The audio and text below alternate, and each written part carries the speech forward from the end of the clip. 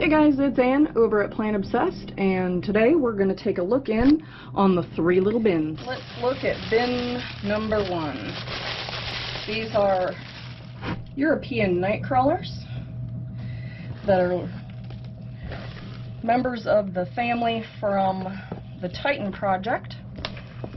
So let's take a look and see what we've got this week, except a crap ton of springtails. Moisture looks really good. Looks like I've got a good range in population. Looks like some of the coffee filters and paper look like they've got a little bit of potato peel left, maybe a little banana. It was a pretty heavy feeding last time. So we are seeing lots of balled up worms here. Looks like they're getting into the avocado. Let's flip it over and see what else we've got. Okay, lots of good castings. Looks like the potato peels are trying to grow again. Banana peel.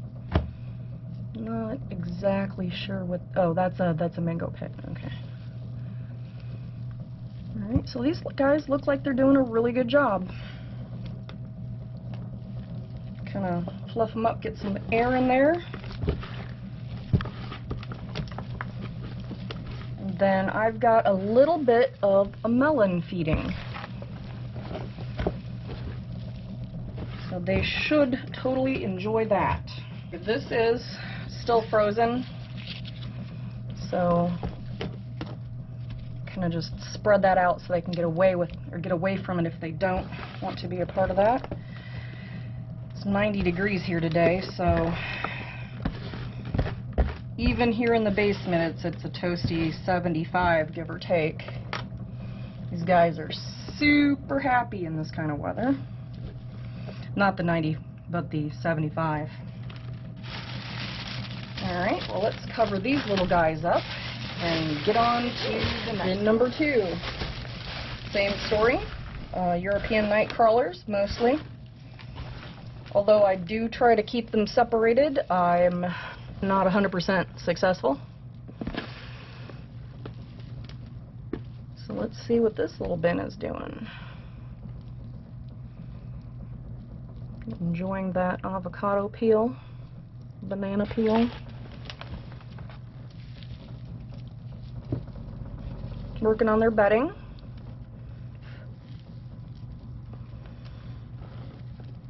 Little banana peels and avocado shells. All in all, it looks like they did quick work of that last feeding. Got a nice little bit of a worm ball there. You can smell the orange, which I don't mind at all. But getting them all fluffed up here, keep the oxygen throughout, and then let's get them some melon. Alright, just a little bit of melon there. They do have quite a bit of food left. I don't want to give them too much and make a mess down here with gnats and whatnot. Get them all covered up. And the night worms, and we'll go on to the next bin. Alright, here we are, bin number 3.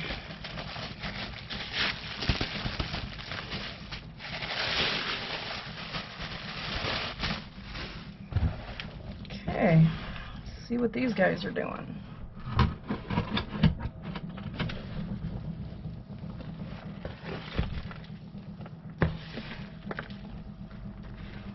They're certainly making castings pretty quickly,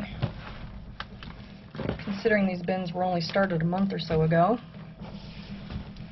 Let's turn over the back end here where I fed and see if we've got a worm ball or anything interesting. Got some potato peels that are growing.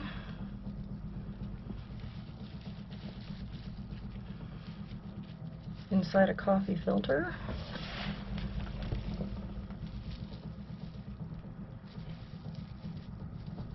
Yeah, I don't see any oranges, but I can smell them.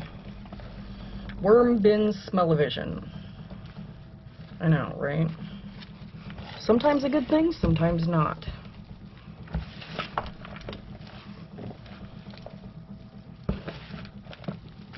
Okay, well, they seem like they've gone through more than the other ones did. One little tomato skin, and aside from me being able to smell some of the food, I don't really see it except for the potato peels.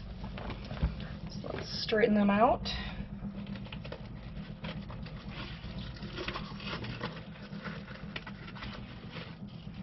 And let's give them some of the melon.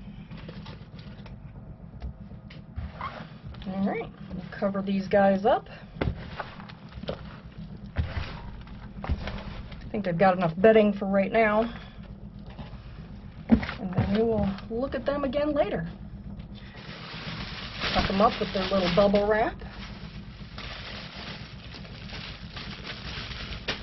Alright guys, well, if you liked the video, give me a muddy thumbs up. And if you're not already a member of my worm family, click that subscribe button. And if you want to know what I'm doing when I'm doing it, ring that little bell icon. Alright guys, thanks for hanging out with me and my worms, and everybody, have a good day.